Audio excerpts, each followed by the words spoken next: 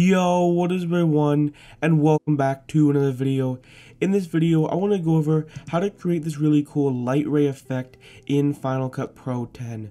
So as you can see right here, that is what the light effect looks like right here, right there. So it creates this really cool kind of light ray effect. So you can see right here, there's kind of light emanating off of him right here. You have the light going right here, the light right here, the light right here, and then you have the light kind of around his shoes. You can see a little bit of light right here, and then you have the light coming out of those lights right there. So it's a really cool effect, and no, this effect is not called the light ray effect, which I wish it was called, because I wish I'd known about this effect a long time ago, because it's actually called the glory effect.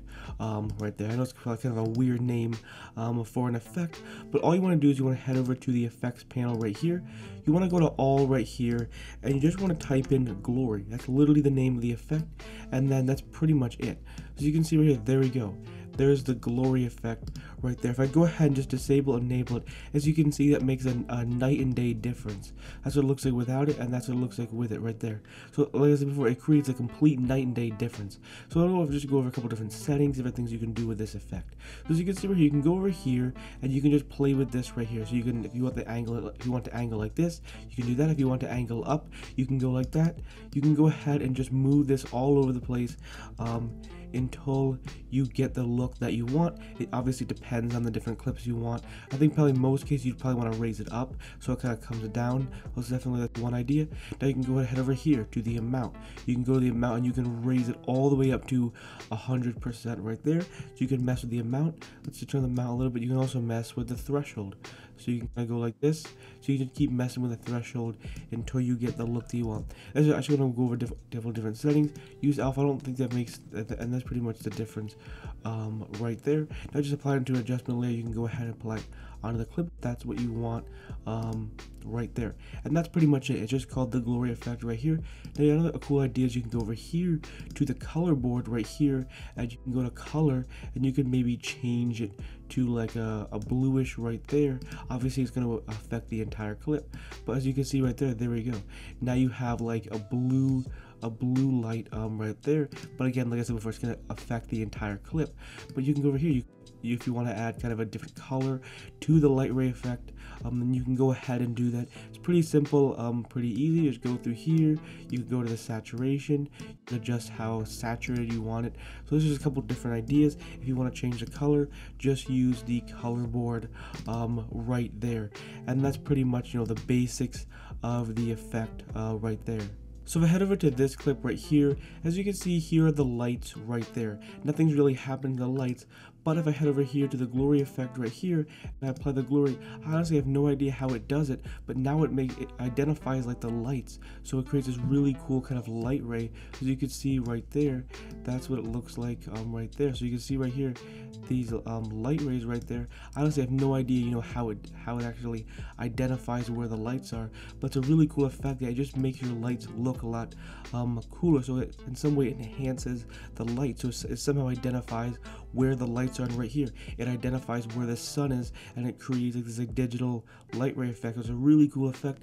Honestly, I couldn't really describe how it does it or how it identifies, you know, where the sun is or where the light is. I'm guessing, you know, it probably identifies the highlights or the brightest part of the entire video, and it then creates a really cool light ray effect. Obviously I'm not, you know, I don't know the exact explanation, but that's pretty much it. You have this really cool kind of light ray effect off of here. You have this really cool light ray effect right here. If I disable and enable it right here, that's what it looks like right here. And then right here, just where the sun is right here, I already went over this one. So you can see right here, disable, enable it. So that's what it looks like right there. Obviously you could change the color of it to green to make it look even cooler. This one doesn't have that much of a difference right here, but it adds a little bit more of a difference. And this one I already kind of went over right there, which is a really cool kind of light ray effect. So it's a really cool, really unique effect. And the weirdest thing is not even called the light ray effect. So maybe if you could have used Final Cut for years and you may not have even known this effect existed. And yeah, it does exist in Final Cut. I had absolutely no clue this effect exists. I've never seen a video on this, so hopefully if you've seen this video, it's probably the first time you're hearing about this. I never knew this existed, and hopefully I can shed some light for people that have never seen this effect that want to add a light ray effect but don't want to spend like $20 on a light ray preset. It's actually literally just built into Final Cut, so you can mess with it, see if it works for your clips. You probably don't want to use this unless there's some sort of light, like the sun's it's a really bright day, or you have like lights right there. You don't probably want to just apply it to like even this, like I kind of want to apply that to a clip. It doesn't really quite look that cool, but that's just a couple different, pieces of advice. Take it with a grain of salt. It doesn't. You can just apply it to any clip, but you probably want to apply it where there's a bright day, or the sun shining the sun is shining through, or even just a couple of different lights. You just want to enhance it. It's a small little effect that allows you to just enhance your video and make it look a lot cooler. And that's pretty much it. All you want to do is go to the effects panel right here, type up glory, and there you go. That's the name of the effect. It's just called the glory effect right there. Kind of a weird name.